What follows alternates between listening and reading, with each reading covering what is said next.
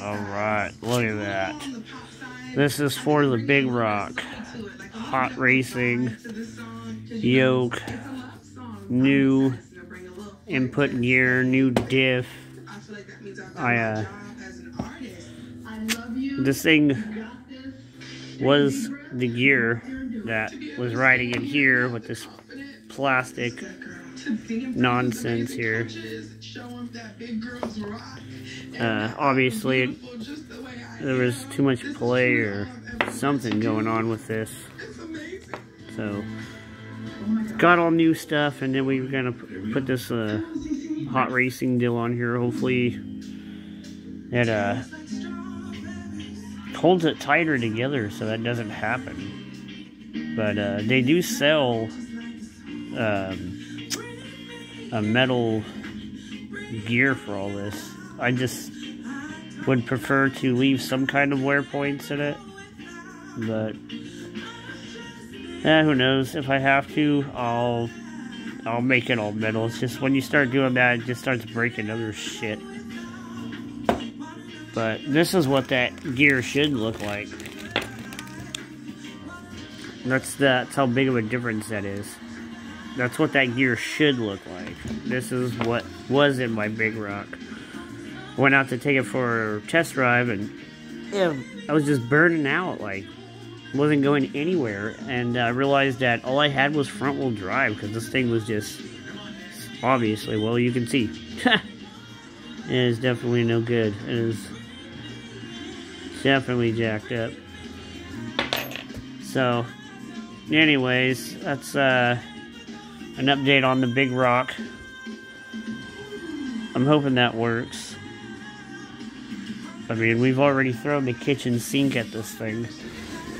We got the Typhon 6S shocks with the 3S spring conversions, the Outcast wing, GPM steel ends with the aluminum slider, T-bone racing bumper, stainless steel skid plate, 150 smart ESC,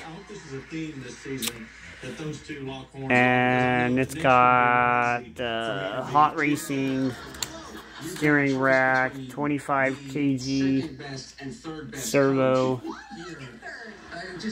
That was actually one of the first things I replaced in here, was that servo. The stock servo was junk. I had to keep unplugging and then replugging the damn thing back in. It would work, and then it would just stop, and then I'd have to unplug it, plug it back in, and then it'd start working again. And after like the third time that I had to do that shit, I just replaced it. I was like, screw it, done with that shit. But that's where I'm at. And then we got all this other crap over here too for it. Got well, I got this for the front. I'm gonna do the front too, obviously. Then I got these GPM things for my 17 mil spacers. And then I still gotta put this thing on. And then I guess we're gonna put this on too. But yeah, that's about it. And then we got working on my daughter's arrma granite earlier, her diff cup. If you own one, you know all about the diff cups. And then we got the kaiju just chilling. And then I did, however, get another build going on. I built this for my wife, actually, the other day. My wife said she wanted to get into the hobby. And so I went ahead and I started building her own little custom build here. It's an RH818. You can buy them at kit cars.